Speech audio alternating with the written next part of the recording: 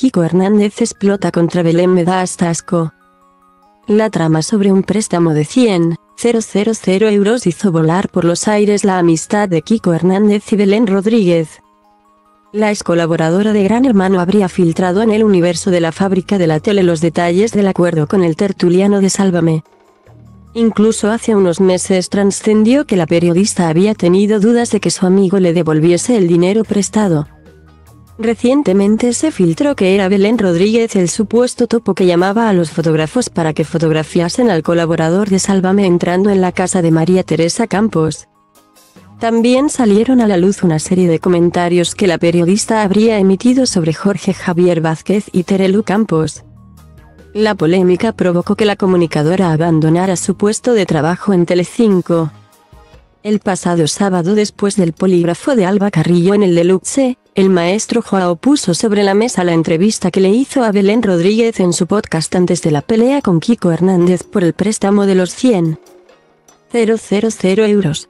En la entrevista, la que fuera amiga del trabajador de Tele5 criticó a la novia de Antonio David Flores, Marta Riesco. El vidente aseguró que las declaraciones de Belén Rodríguez en el podcast no iban dirigidas contra los tertulianos de Sálvame porque el programa fue grabado antes de la guerra contra la Fábrica de la Tele. Incluso el maestro Joao llegó a presagiar una reconciliación entre el colaborador de Sálvame y la extrabajadora de Tele5. La intervención del maestro Joao hizo que Kiko Hernández interrumpiera a su compañero de trabajo en el plato del sábado deluxe.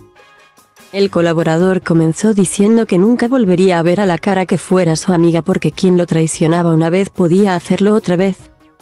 El tertuliano subrayó que la periodista no le haría más daño. El ex participante de Gran Hermano advirtió que le daba pena haberla metido en su casa y que haya conocido a su familia. Incluso Kiko Hernández lanzó un rotundo mensaje a la que fuera su amiga: me da hasta asco. Qué pena de verdad. Unos segundos después, el trabajador de Tele5 se marchó del plato visiblemente afectado. La única colaboradora de Sálvame que defendió a la extrabajadora de la cadena de Fuencarral fue Belén Esteban. La de San Blas reconoció que la excolaboradora de Gran Hermano había metido la pata, aunque criticó las declaraciones de Carmen Borrego sobre la periodista. También Belén Esteban lamentó que la periodista haya perdido su amistad con Jorge Javier Vázquez, Terelu Campos, Carmen Borrego y Kiko Hernández.